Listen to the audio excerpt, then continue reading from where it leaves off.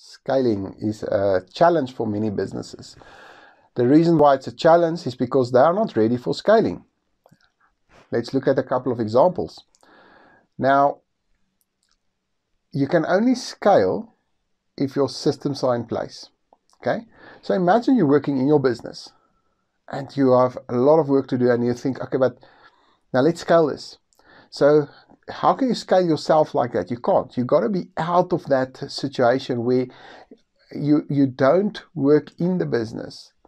You can work on the business.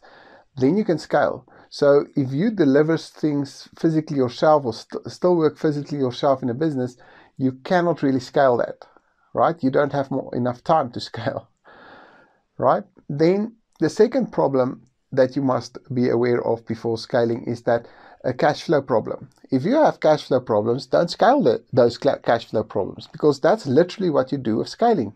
You scale whatever you have got. So you want to have an optimized business model before you scale. The optimized business model includes that your cash flow, you don't have that issue. In terms of complexities in your business, imagine scaling complexities. How complicated do you want it? Times 20. Things must be simple, the systems must be in place.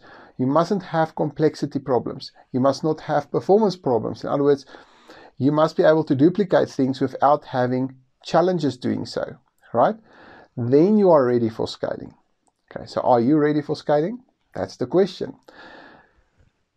So when you are ready for scaling, then your business model is the next thing we look at. We look at if your business model is right and your financial model is right.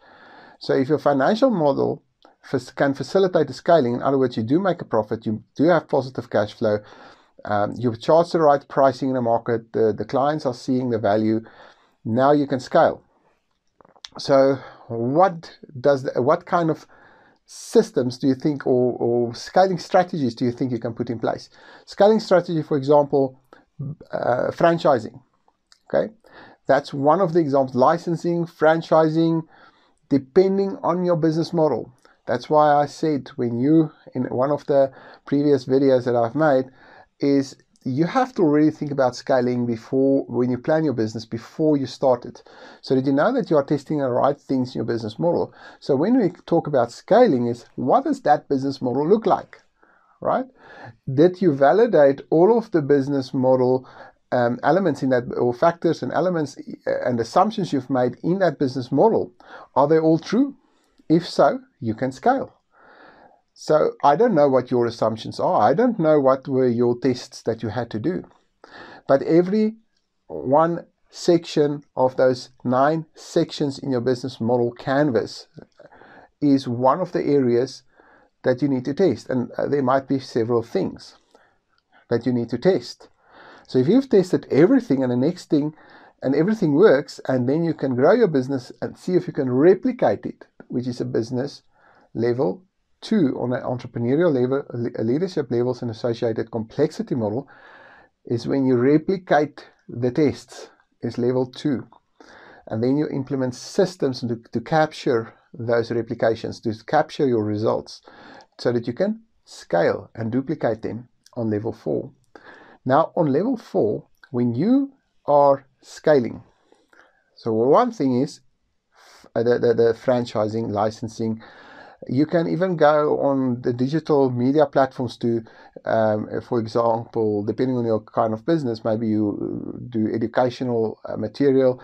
You can scale with electronic medium by using learning management portals and things like that, which is a system. You might need people to help you facilitate and build courses. So you need people as well. You can't just scale on your own in some of these business models. So what is your business model like, and what does the scaling activities look like when you want to scale? And those are the things you are going to implement when you are scaling. So your business model is critical before you scale. You don't want to scale a loss. You don't want to scale problems like performance problems and complexity problems. You don't want to scale those.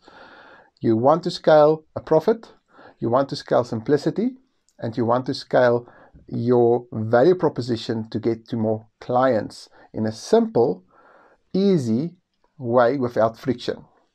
So looking back at your business, what constraints are there in your business that can cause you to battle with scaling or to prevent you from scaling? What are those constraints in your business? Focus on the first thing you see, the biggest one, get that sorted out, right? Get that out of the way. Then you go to the next one, and next one, and next one. So go and look back at your business. What are the constraints? I always ask someone if they come with a great idea. I say, okay, how does it look like when you've got 1,000 clients in one day? How does that kind of thing look like for you? How busy will you be? What do you need to do in order to facilitate that? So that's one question I normally ask in order to test them if they can scale with their idea. And then normally we then adjust the idea so that they can actually scale it. But these thinkings actually starts when we start, before you start a business. And if you already started, you can relook them. There's no problem with that. But it's quite faster if you actually start from the beginning and test certain things, and then you say, okay, right now, let's build this business. Then you can get very fast to the scaling stage of your business. You can do it quite fast. But then you just need to know what your business model is like when you scale before you start.